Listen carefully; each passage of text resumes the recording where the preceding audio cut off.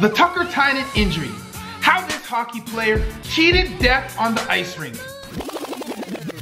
Hey everybody, Dr. Chris, orthopedic surgeon and sports medicine physician.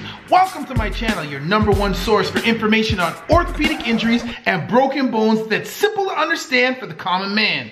That's a little doctor joke we like to make around here. Tucker Tynan is a goaltender for the OHL team, the Niagara Ice Dogs. He was injured on December 12th of 2019 in a game versus the London Knights. Tucker Tynan was injured during the second period where he suffered a life-threatening injury.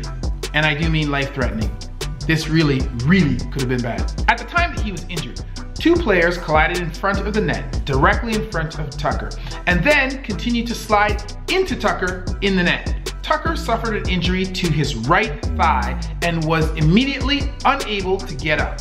He remained on the ice for nearly 10 minutes, receiving medical attention from the trainers of both teams before he was taken from the ice and transported to the hospital where he underwent emergency surgery. Tucker suffered a laceration on his inner right thigh from a skate that slid underneath of his pads. And if we watch the video, we can see the exact moment when this occurred. And looking more closely at a set of typical pro goalie pads, we can see the exact area where this might be possible. While being treated on the ice, Tucker lost a significant amount of his blood volume. However, he did not lose consciousness and he remained oriented during the whole ordeal. If we consider the anatomy for a moment, the femoral artery is the main blood vessel of the lower extremity, and it travels down the inside of the thigh underneath the sartorius and the quadricep muscles. When Tucker was struck by the skate blade, he suffered a full thickness laceration to the quadricep muscle at the level of the mid-thigh. This in and of itself is already a problem. Had he also suffered a laceration or a tear to the femoral artery, it would have been so much worse. Fortunately, he was lucky to have avoided a laceration to his femoral artery. After having suffered a fracture of the femur or a laceration of the quadricep muscle, it is possible to lose between 1 to 2 liters of blood into the thigh compartment after this type of injury. The amount of blood loss that is possible after a laceration to the femoral artery is incredible and can be fatal. The typical blood volume in an average-sized male is 12 pints or 5 liters for all of you people who follow the metric system.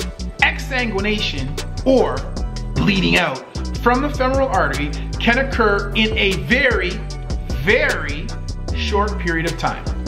And by short, I mean in seconds to minutes.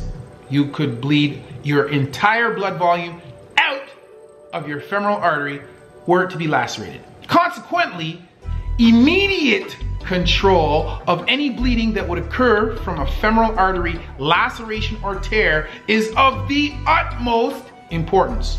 Immediate treatment of a femoral artery tear or laceration includes either the application of a tourniquet proximal to the site of the injury, or the application of pressure proximal to the site of the injury in order to control the flow of blood.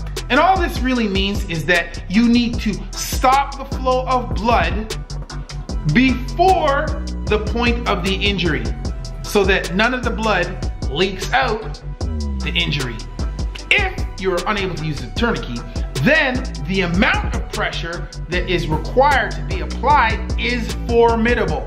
And I just mean it's a lot. Studies have shown that the application of between 80 to 140 pounds of pressure in the abdomen or 80 to 120 pounds of pressure at the level of the groin are sufficient to stop the flow of blood from an injury in the femoral artery downstream, like in the leg.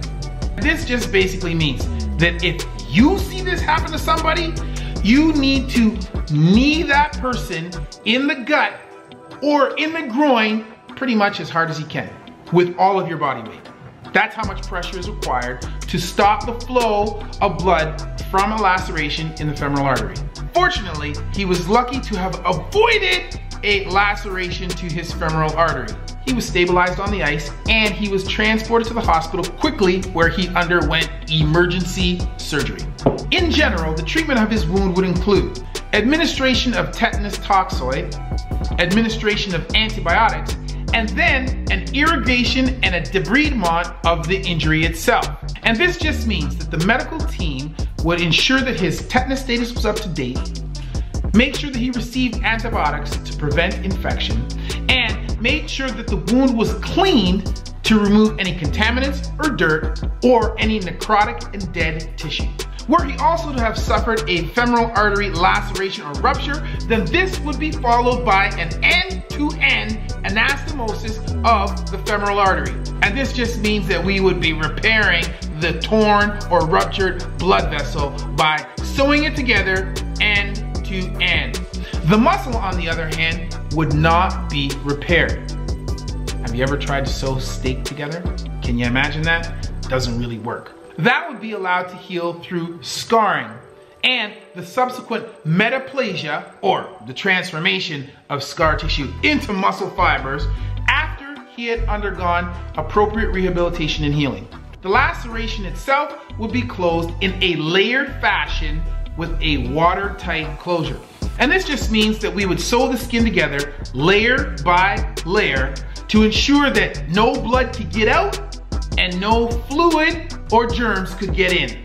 The news reported that Tucker had successfully undergone surgery at the hospital. He was kept in hospital for a day or two following his surgery to ensure that there were no complications and to complete the administration of antibiotics. If all goes well and there are no complications, we can expect that Tucker will return to normal activities and likely return to playing hockey at some point in the future.